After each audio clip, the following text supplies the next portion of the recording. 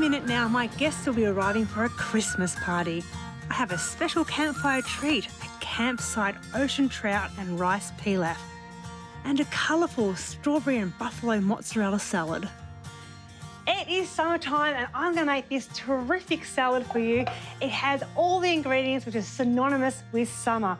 I've got some delicious rockets, some strawberries and some really cute little locally foraged thyme. This salad is so simple and so easy to make because I just layer it up, drizzle on top and we're done. Start with this salad. I've got this delicious rocket, nice and fresh, undressed. I've got these gorgeous Victorian strawberries here. I love them.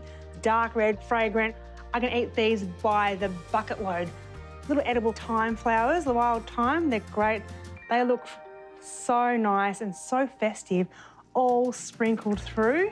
Now we're going to get our delicious That's Amore mozzarella. This is fresh mozzarella, just made last week. This is to live off this cheese. I love it. Fresh in the brine. I'm just going to plonk it in the middle, ready for serving.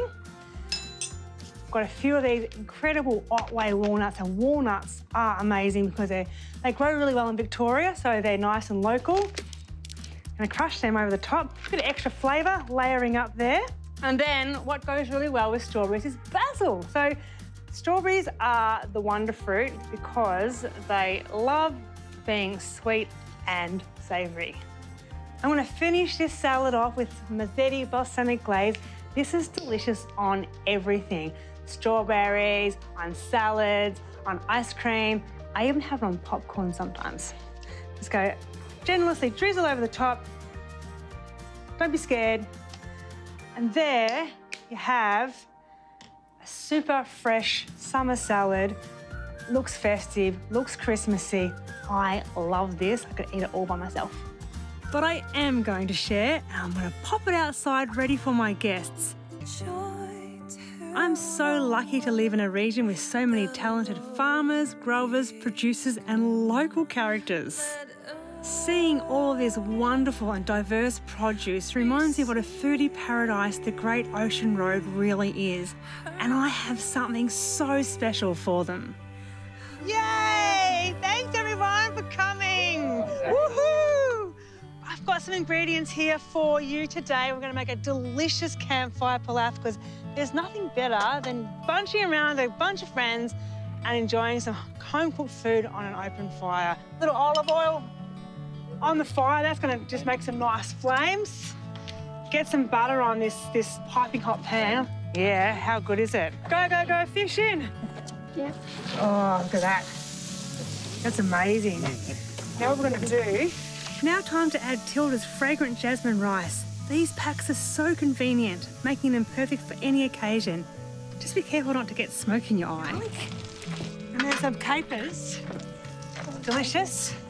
And preserved lemon. Preserved lemon, great, robust. You can tear it up a bit. Throw it in. Squeeze in some lemon. Bit of herbs. Okay, and then I'm gonna let it cook now. How good does this look? I've got beautiful Otway walnuts here. Throw them on. Ready, set, go.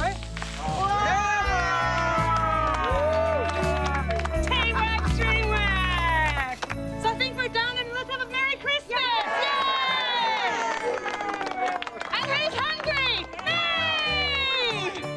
I have served it with Tobin's seasonal vegetables for an extra special touch. The party is in full swing and everyone is having an awesome time sharing food and enjoying each other's company.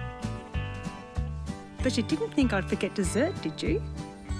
I've just finished icing these awesome cakes from Lombard, including with this incredible buttercream icing in lots of different colours. I've got an activity station set up outside for the kids and all the producers to decorate their own cakes and have a bit of fun. What's not to love about that? Christmas light. Okay, kids! See them shine. Woohoo! Hey, some cakes to decorate! It's so easy, and watching these kids fall in love with making food is a wonderful Christmas treat in itself. Oh, so good. How good does that look? I've heard it said that an Aussie Christmas doesn't make sense. That a proper Christmas has snow, turkey and those scratchy, ugly jumpers. don't agree. Our Christmas is a time of getting together, of celebrating and sharing everything we have with the people we love. I hope I've inspired you to embrace our wonderful country and all the food and people we take for granted, to use produce we have right on our doorstep, and to make up your own traditions.